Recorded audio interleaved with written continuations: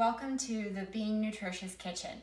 I'm Laura and I just wanted to drop in real quickly today to show you guys a little trick to cutting up an orange so that you don't get all of the little membrane pieces. And this is great to use in fruit salads or smoothies or whatever you're making that you don't want to have the stringy, pulpy membranes of the orange. So the first thing you want to do is wash and dry your orange, and that's because when you have your knife and you cut through the orange skin, whatever bacteria or dirt is on the outside of the orange is going to end up on the inside of your orange. So you think about when you go to the grocery store and you're picking out your orange, you're touching all the oranges, everyone else is doing that too. So the oranges are not clean. So just make sure to wash and dry them before you get started. So now let's take a closer look at how to cut up this orange. Okay, so you want to have a really sharp knife for this, and it can either be straight or serrated, it doesn't really matter. But the first thing you want to do is cut off both ends of your orange.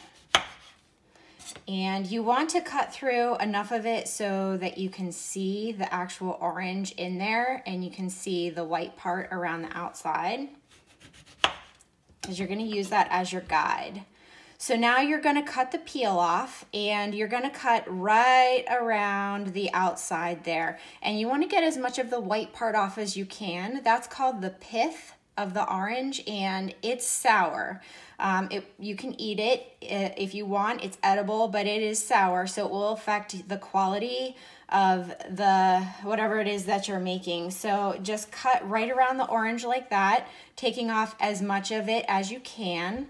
And you can clean it up when you're done, so you don't have to worry too much about being perfect, but cut off the peel of the orange just like that.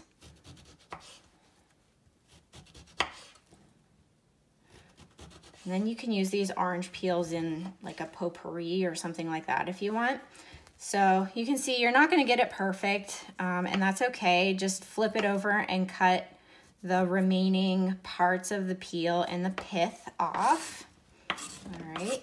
Now this next part I recommend doing over top of your bowl. It's going to be pretty juicy. So you'll be able to see the segments now. You can see the lines, that's the membrane. So when you cut through, you just want to cut on the inside part of the membrane and just at an angle. You also want to be very careful that you don't cut all the way through your orange and cut your hand. And just like that, you have the segment of your orange.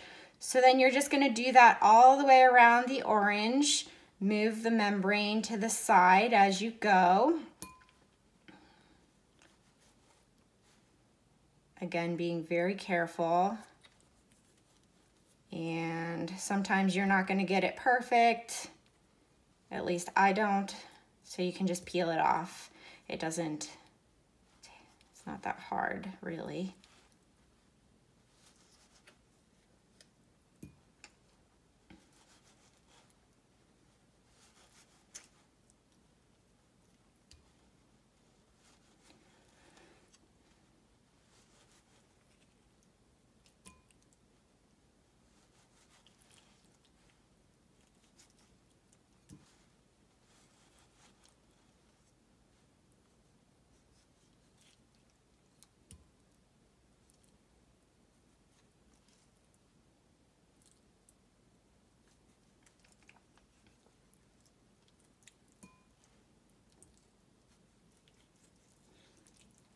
All right, and the last one is always the trickiest, so be very careful with the knife.